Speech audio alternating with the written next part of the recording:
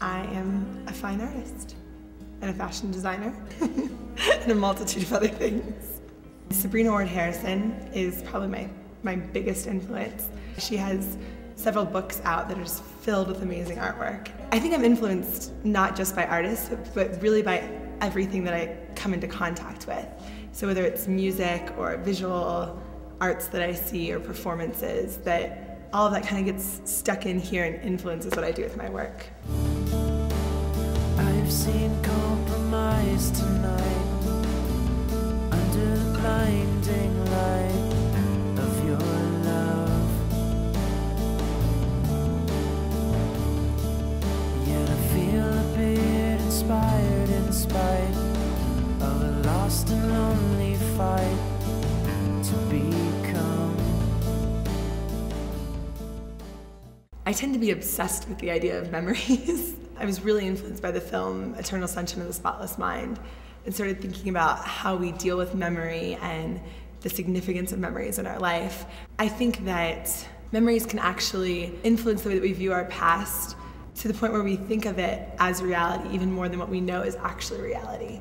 And so I think that memories really shape a person. Preservation versus decay, it actually comes from a book called A Staggering Work of Heartbreaking Genius, which is a very influential book in my life as well. It's just a short little blip out of there that just jumped off the pages to me when I read it. What is really more important? What do we want? Do we really want to preserve these ideas, or do we want them to decay, and which is more beautiful? I started to see that a lot of my work started to get centered around that idea as well. That as the faces just began to lose themselves in the fabric, that they were losing part of themselves, but there's the preservation of the old, but then there was the decay of the old, and couldn't decide which parts I liked more. And I think it's true of our lives as well. After I am gone, you can breathe a bit easier. All is said and done. You can lower the sights of your gun. I think the reason that I chop off a lot of heads and segment bodies off when I'm photographing is that in a person's face, there's just such an individual story. Often I think within images that we get lost within people's faces. We just get so focused in, it becomes all about that individual. I want the photograph to be accessible for any viewer, that they see themselves in it. They can almost attach their head, because you're not thinking about the subject or the model that I've placed in front of the camera.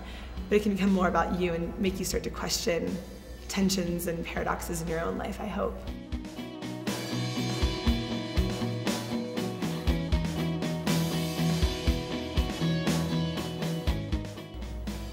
Like that-ish. I think there's a lot of reasons that people do art. There's kind of two roads that I go. There's kind of the arts for art's sake type of art that I do, and then there's the art with a purpose. My long-term goal at some point is to go to Africa and work with AIDS orphans and do photography of them and mixed media pieces and come back and do shows and raise awareness.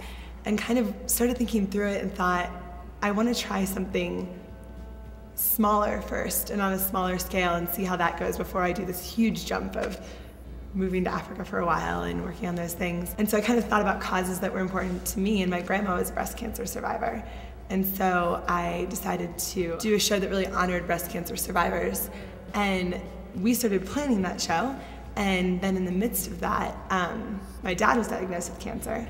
It was just really, I think, a good process for our entire family of working on this breast cancer show and kind of working through our emotions, and I think it was a therapeutic and bonding experience for all of us. Crave your big bright moon.